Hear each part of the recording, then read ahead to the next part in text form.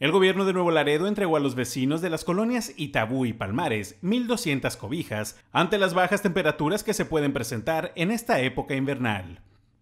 Durante un recorrido que realizó la alcaldesa Carmen Lilia Canturrosas, saludó a los vecinos de estos sectores a quienes les entregó este artículo que les servirá para mitigar el frío.